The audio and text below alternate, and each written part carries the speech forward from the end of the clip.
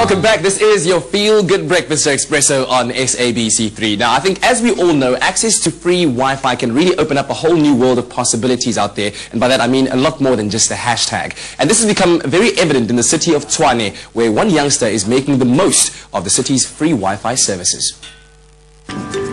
World Bank statistics show a 10% increase in internet access can result in approximately 1% growth in the GDP. With benefits such as this, the city of Tshwane decided to launch its very own free public Wi-Fi network. It is the largest of its kind in the country, followed by the Western Cape. And 23-year-old Martin Nyokolodi is taking full advantage of this service. Martin uses the free Wi-Fi spots to broadcast his online radio station, Zasong, and he is also part of the Tshwane Free Wi-Fi Champions program. Martin, you are a true inspiration, man. Talk to me about your online radio station. I've been running the online radio station for like 3 months now, from last year, November. It's been quite doing very well, and the listeners vary from time to time because it runs only for an hour, so 50 listeners sometimes it's just way over that. And what inspired you? I looked around and I saw that, you know, from a place where I was living, there were no podcast stations at all, let alone a radio station, an FM station. So I thought, you know what, I can do this because I've done radio broadcasting at college, so yeah, I have the skills. The city of Tshwane joined forces with non-profit organization Project Isizwe to run out these free Wi-Fi spots in carefully chosen locations. When the city of Tshwane and Project Isizwe came together, it flourished into an awesome project which is now well known throughout the globe as Tshwane Free Wi-Fi, which serves 1.2 million people. So the Tshwane Free Wi-Fi does my job a whole lot easier because I can communicate with my listeners through Skype. They can call me through Skype calls and email me, send me emails, Twitter, Instagram and Facebook and all that. If it went for Tshwane Free Wi-Fi, I'd have to buy my own airtime and buy data and all that, so it's very expensive.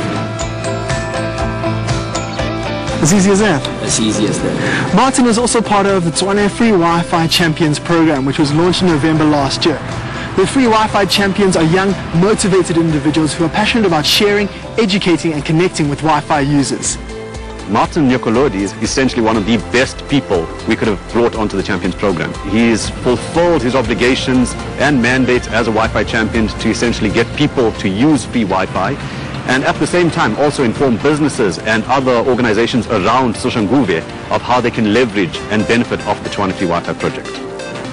The service is delivered at an average user speed of 15 megabits per second and has been upgraded to 500 megabytes per device per day. With this, the city of Tshwane is on track with their vision to bring free Wi-Fi within walking distance to every citizen within 2017. That's pretty cool. By late last year, the network logged over 750,000 unique devices making use of the free Wi-Fi. This Wi-Fi helped me a lot. It helped me on my studies, and then I can save money. Instead of buying data, I can use the Tshwane Free Wi-Fi. I mostly use the free Wi-Fi for my emails and downloading some journals for my research and checking some jobs on Pnet and Job Space and the likes. Free Wi-Fi helped me with my studies because I come here and Google my stuff, lot of my stuff here. We think that this is going to improve the quality of life, the experience, and the ability for people to search and exploit new knowledge. The goal is to have free internet across the entire capital city in 2 years, which will open doors for many young people to learn, develop themselves and build the economy.